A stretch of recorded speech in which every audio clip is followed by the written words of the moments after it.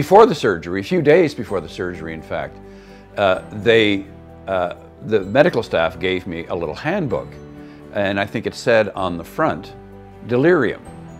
And I looked at it and thought, well, not going to happen to me. Because I had done research before the surgery. I was watching open heart surgery online because I really wanted to know what it looked like. I knew they were going to stop my heart. I knew all that stuff that was going to go on. So I thought, poof, I am so totally prepared that this will never happen to me. And then, so my experience of the surgery was tremendous. So I'm back in the intensive care unit, and I wake up and I begin to think, I can't figure out where I am. And I thought, I'm in a motel in Morden, Manitoba. It's called the Heartland Motel. Don't know why. And I thought, I can't be in a motel.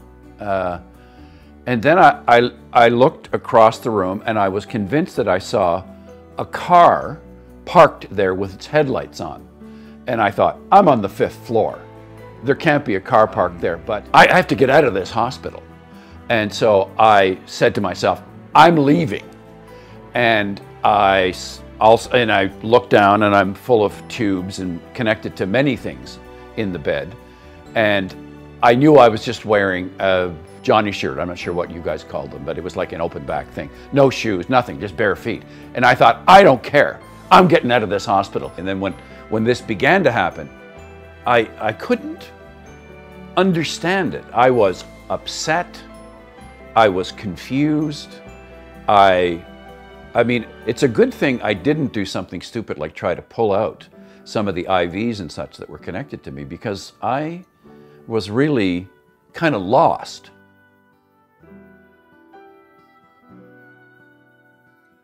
One of the nurses came by and was trying to pull me back to earth like I was a balloon floating away. The physical contact was helping to pull the balloon back to earth, because I was really gone for some points.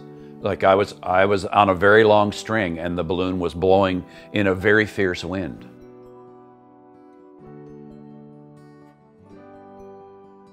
So my wife arrives, and I'm totally righteous with her. Ellen, I got to get out of this place. And my son was there with her, and at that point he was 19. And he really got upset because he had never seen me in this kind of state, and he was afraid, like quite afraid, that I was gone. So he comes to me and says, Dad, count my fingers. So he's very deliberate with this, helping me to focus on, and he would say to me, Dad, where are you? What's happened to you? Why are you here? What day is it? So he went through all that he'd seen the nurse do with me.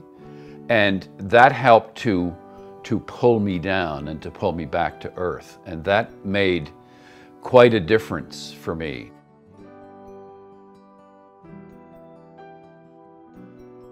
I had no idea that delirium was even possible.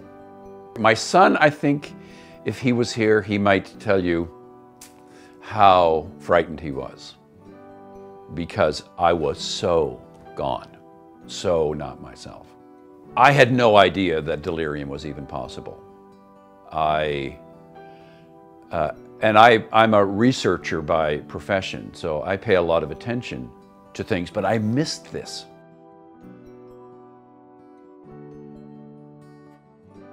That's an interesting question. It's certainly important that loved ones know about it, because if they come to visit the person they love in the recovery room, and they're in this kind of a state, to be aware that there is a distortion of perception on the part of the patient, and to be caring about that, to not argue with the person, to not try to talk them out of it, but to connect them to where they are in the time that they're loved. You know me, I'm your wife, I'm your son, we're here, you're getting better, don't worry about it. So that was, I think, really important.